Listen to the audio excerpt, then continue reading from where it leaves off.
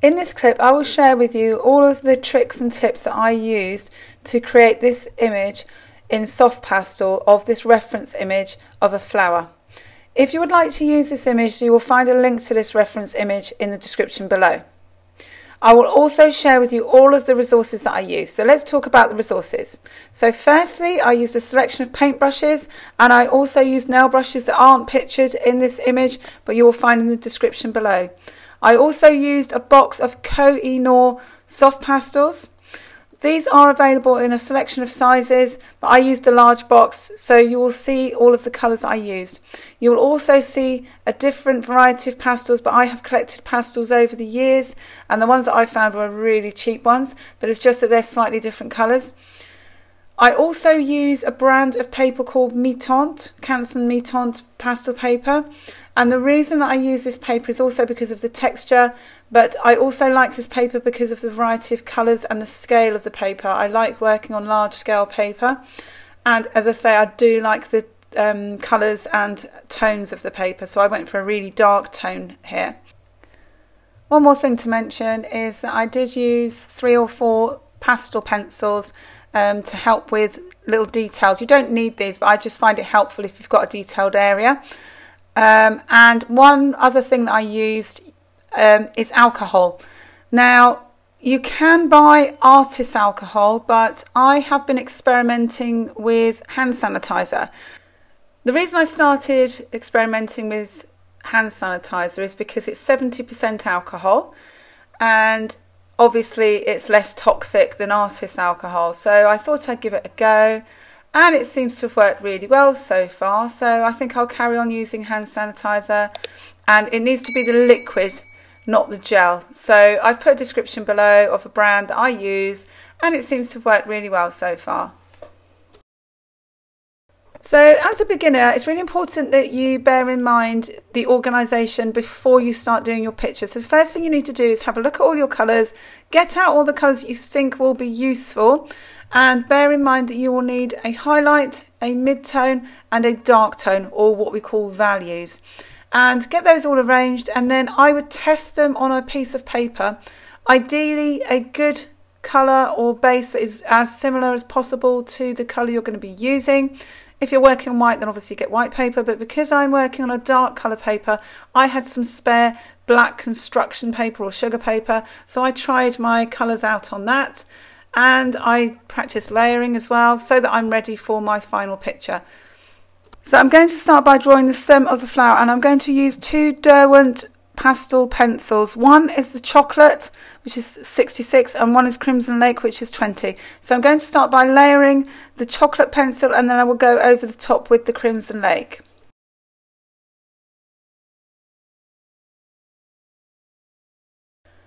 Unfortunately, the camera cut off most of the top petals, so I didn't see the point in including this. However, I layered this same shade of bright blue with white, and then I used the alcohol or the hand sanitizer and used a small paintbrush to layer this. When I said that I used white, I've used this Faber-Castell pastel pencil. And the reason I've used that is because it's easier for going around the edge of these stamen. And I also used Prussian blue. Again, it's because it's easier to get into those detailed areas. I could use a soft pastel, but I just think it's easier and safer to go around with a pastel pencil. So if you don't have pastel pencils, that's fine. I just find it's easier to use a pastel pencil. You could of course also sharpen a soft pastel with a knife, with a craft knife, but I just think it's easier if you can get a soft pastel pencil to get that. And you'll see now that I'm going on top with the alcohol how easy that this sanitizer blends the soft pastel and just makes a much more smooth effect with the soft pastel. Obviously some people don't like this effect, but I just think it makes the effect more soft and smoother.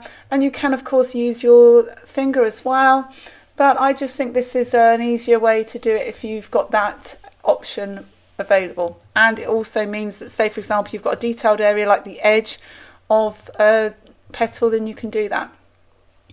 It may be fairly obvious, but this the technique that I'm using as well as when I have painted other images in the past of flowers, including with watercolour technique and acrylic, is it's much better to start by painting each petal individually and look for those tonal values when you are painting, and also make sure that you are painting petal by petal. It's really important that you do that, because then that gives each area time to dry. And you may see that some of these petals I won't even use the alcohol. Most of them I will, but some of them I won't.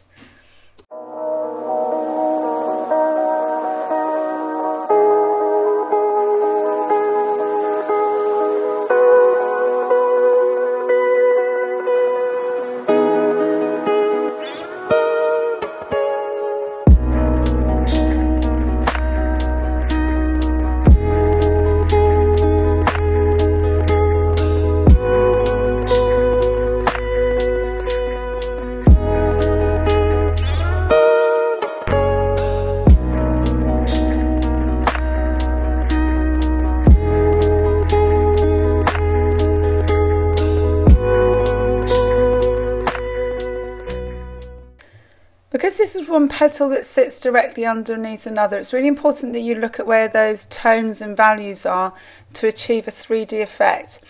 So I've added those tones with my soft pastel, and I'm now going over that with the alcohol to smooth those tones out. If necessary, I will look at it later and add more tones, but at the moment I just need to wait for that to dry.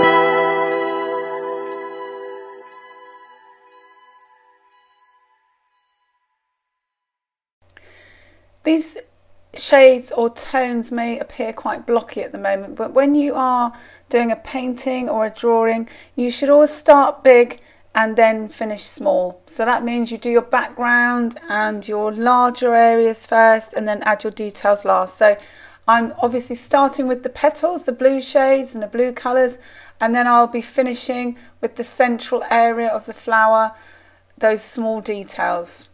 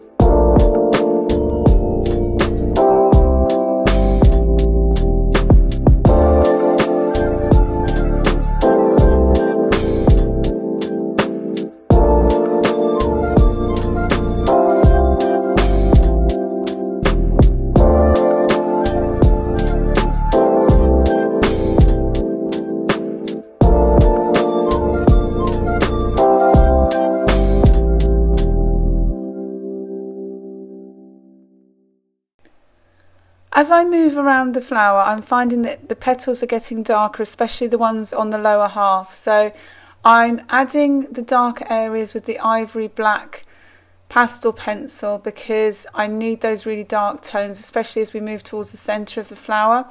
And with the centre of the flower, I need to have control over the pastel. So because of that, I'm using the pastel pencil. And there's a very dark purple colour that I'm using because that's the kind of darkish blue that I need, and it's more about tones rather than colours. And I want to get that 3D effect, so that's why I'm using that dark purple colour. But it's really important that you look at your reference image to get those values, because if you don't look at the reference image, you won't achieve that 3D effect if you're not paying attention to those values and the dark areas, the mid-tones and the light tones or highlights, because as I say, I'm working on mine petal by petal, and I'm constantly going back and changing and checking and making amendments, and that's the only way that you will achieve that 3D effect.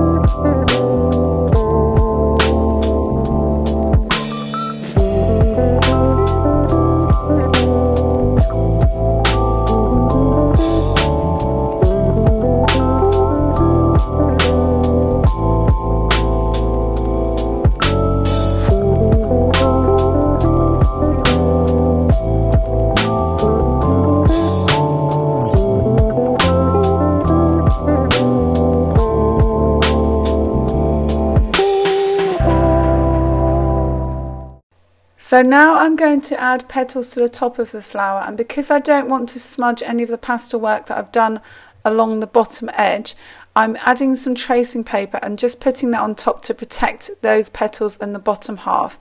I'm also going to be using the white pastel pencil to go around the stamen in the centre, because obviously that's quite detailed, and if I use a soft pastel stick, that's going to be quite tricky to get around those areas. Then what I will do is smooth out those rest of the areas with the hand sanitizer, and I will blend that out with a paintbrush.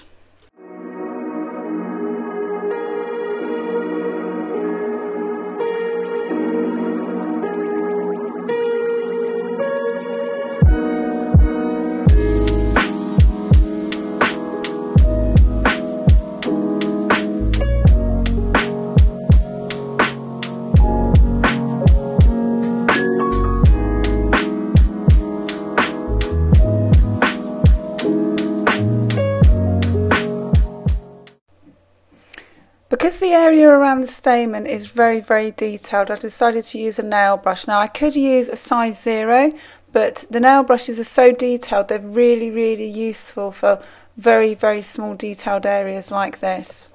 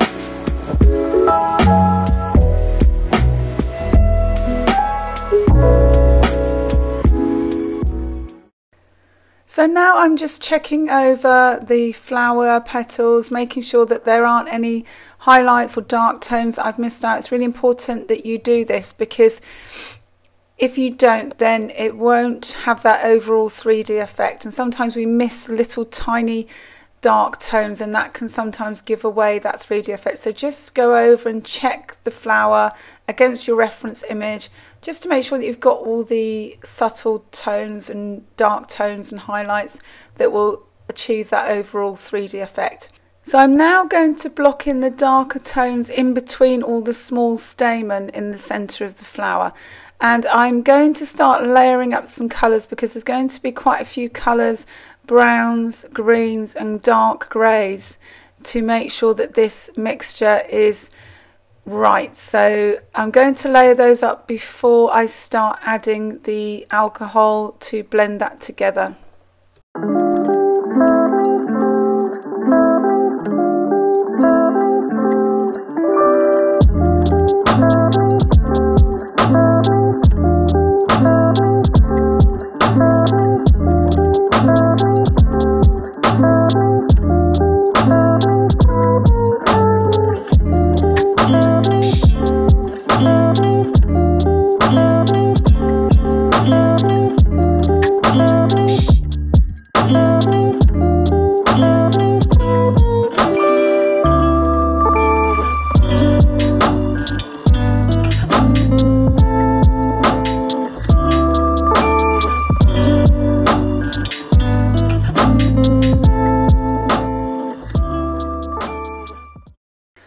Now that I'm adding precise details, I'm going to again use the nail brush, and when I come to adding more precise details later, I will be using a Prismacolor colour pencil and also the pastel pencil to add highlights.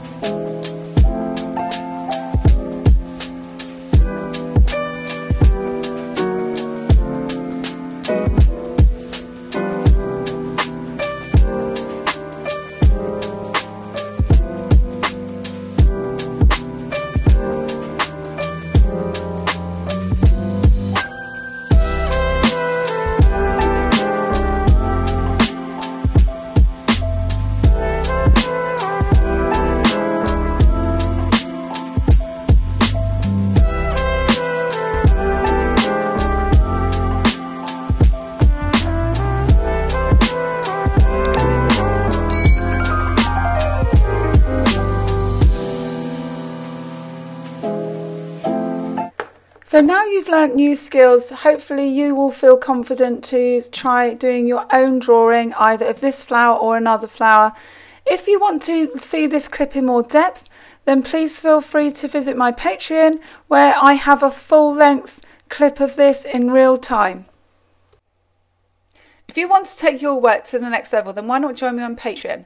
You will have access to a wide variety of exclusive content, including real-time tutorials, exclusive Patreon content, and also one-to-one feedback on your work. So why not become a patron to start the next step in your journey to drawing success?